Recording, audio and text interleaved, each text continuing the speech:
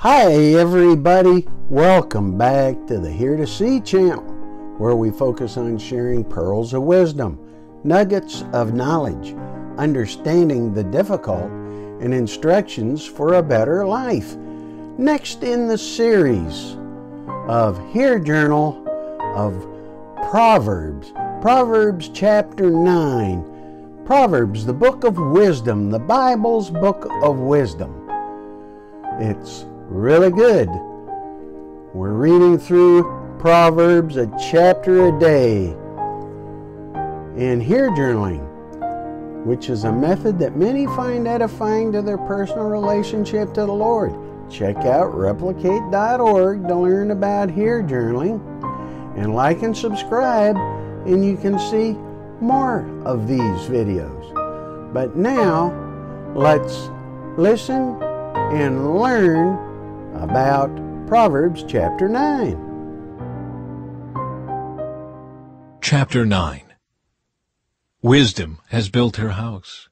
She has carved its 7 columns. She has prepared a great banquet, mixed the wines, and set the table.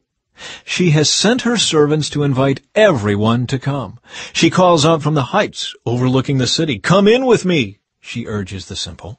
To those who lack good judgment, she says, "Come, eat my food, and drink the wine I have mixed.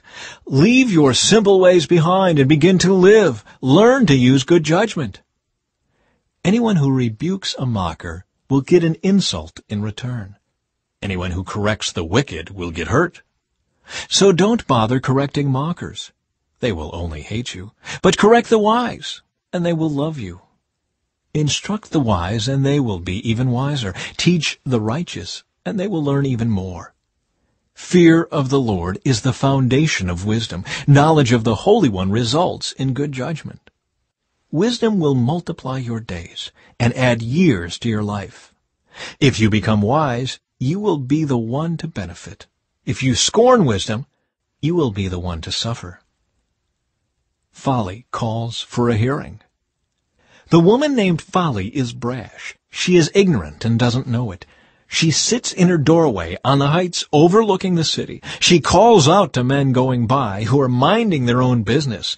"Come in with me," she urges the simple. To those who lack good judgment, she says, "Stolen water is refreshing. Food eaten in secret tastes the best."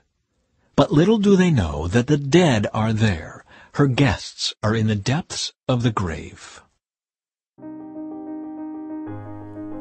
Proverbs chapter 9. So now the Hear Journal, highlighting Proverbs chapter 9, verses 7 through 12. Anyone who rebukes a mocker will get an insult in return. Anyone who corrects the wicked will get hurt. So don't bother correcting mockers. They will only hate you. But correct the wise, and they will love you. Instruct the wise, and they will be even wiser. Teach the righteous, and they will learn even more. Fear the Lord is the foundation of wisdom. Knowledge of the Holy One results in good judgment. Wisdom will multiply your days and add years to your life. If you become wise, you will be the one to benefit. If you scorn wisdom, you'll be the one to suffer. And now my explanation. The wisdom found in Proverbs chapter 9 instructs not to waste time trying to correct a mocker, because they will only hate you. Correct the wise, and they will prosper. The fear or respect of the Lord is the foundation of wisdom. Knowledge of the Lord results in good judgment, which will add years to your life, and you will benefit from wisdom. The people that scorn wisdom will suffer. So what's the application to our life today? We must seek the Lord with all our hearts, uplift each other to gain wisdom, and reap the rewards of faithful and obedient following of the Holy Spirit to obtain His wisdom, knowledge, understanding, and instruction that will benefit ourselves and others. So my response is, Lord, I'm diligently seeking you, your wisdom, knowledge, understanding, and instruction. Help me to be all that I can be in you, so I can do all that you'd have me to do. Hey, now you try it. Go ahead and read Proverbs and journal. Try it. You won't be disappointed. Don't be discouraged. God is not going to let you down.